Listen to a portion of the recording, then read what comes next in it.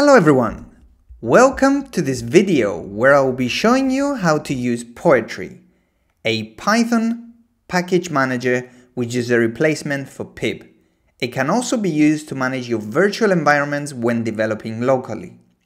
The reason why you might want to use something else other than pip is the way it manages dependencies. With pip, you will sometimes encounter issues when a dependency of a dependency changes, and there is some sort of incompatibility between some of your dependencies. The way Poetry solves this is by creating a log file with all of your dependencies together with their dependencies and their versions, but at the same time keeping your main dependencies in a different file.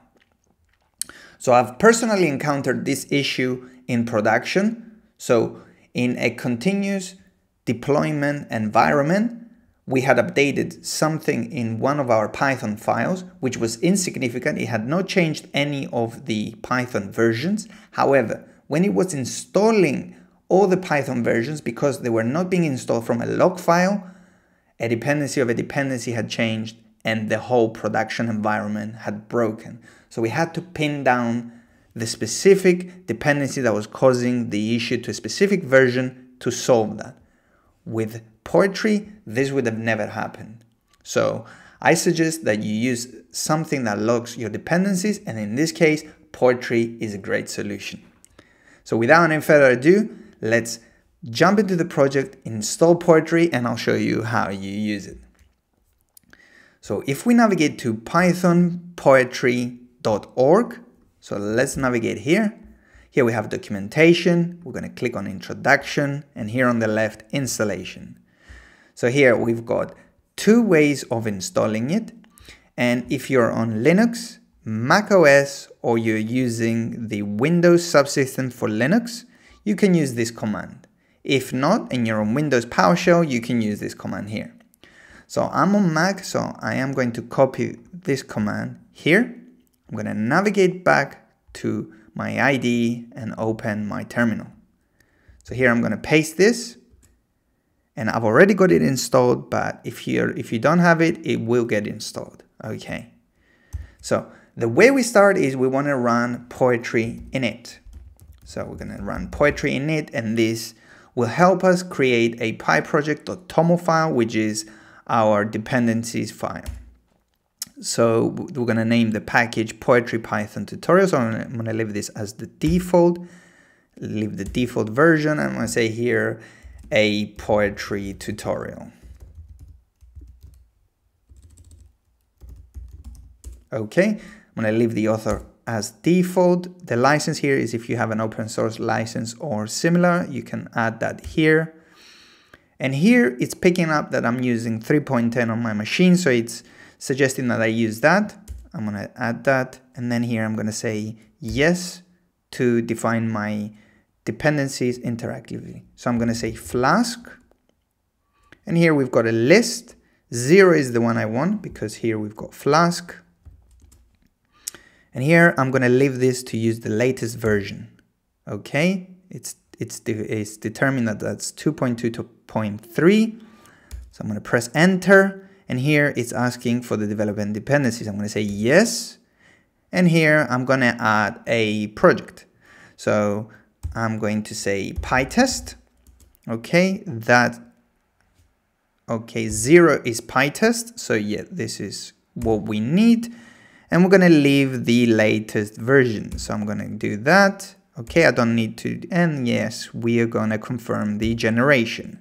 So I'm going to close my terminal, and here we see pyproject.toml, which is the file I was talking about. So here we can see our main dependencies, which is Python 3.10, and Flask, which is 2.2.3. And here we can see our development dependencies. Here we can see the authors, the description, the version, the name, and here are some build system requirements for Poetry. You don't need to worry about this here. So the next thing we're going to do is we're going to activate our environment. So we do that by running Poetry shell. And that has activated our environment. So we can list all of our environments by doing poetry env, okay? And here we're going to say list. So here we can see that we only have one virtual environment, which is 3.10, and it's activated. If you wanted to add another one, you would do poetry and then env, and then you'd say use, and then I could say Python 3.9, but I'm not going to do that. And if you want to remove your environment, you can say poetry env remove and specify a specific version, or just leave it to blank as Python, and now we'll remove it. But for now, I'm not going to do that, and we're going to move on to our next command. So what we'll do here is we want to install our dependency. So we're going to say poetry install. Okay, so now it has written to our poetry.log file and install our dependencies. In my case, I had them installed, but if you haven't, it will install them. Okay, here I'm going to say poetry add, and here we can add any dependency of Python. In this case, I'm going to say Flask SQL Alchemy. Okay, and now it's installing the dependency and adding it to our list of files. So here it is. So yeah, that's how you add a dependency. If I wanted to remove a dependency, I would do poetry remove, and then I would say, in this case, I'm going to remove Flask SQL Alchemy.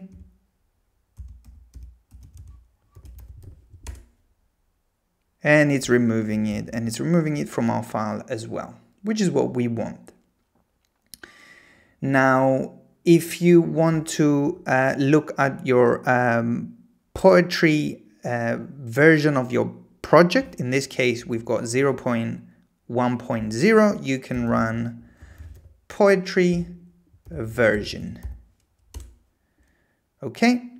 And here we've got the version which is 0.1.0. If you wanted to change that version within the poetry CLI, you would do poetry version, and then you'd specify the version. Let's say I wanted to bump this up, I would say 0.2.0. And this is bumping it up. And here it's changed. You might want to do this in your CI/CD pipelines. When you're deploying your application, you might want to bump up the version, but that's totally up to you. And yeah, this is exactly how poetry works. If we check here, we've got our pyproject.toml, our poetry log, and yeah, this is all you need to know to start using poetry. So, thank you for watching this video. I hope you have enjoyed it. We will keep using poetry in our later videos. So that's why I wanted to make this video, to help you get started with poetry. And yeah, enjoy it in your production applications or any of your side projects that you might be building. If you've enjoyed this video, please like, subscribe to this channel. It helps a lot grow the channel. And I'll come back with another video. Thank you for watching, and I'll see you soon.